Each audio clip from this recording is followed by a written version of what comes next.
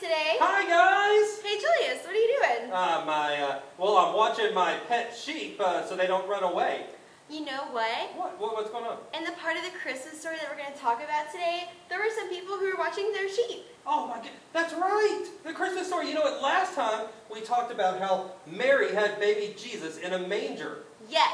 Yeah, what happened after that? And so after that, God wanted to make sure that everybody knew about this great gift. Oh man, how did he do that? Did he get like a plane in the sky and spell it out with clouds? No. No? He sent an angel to these shepherds who were watching their sheep. Oh, And just like me. yes.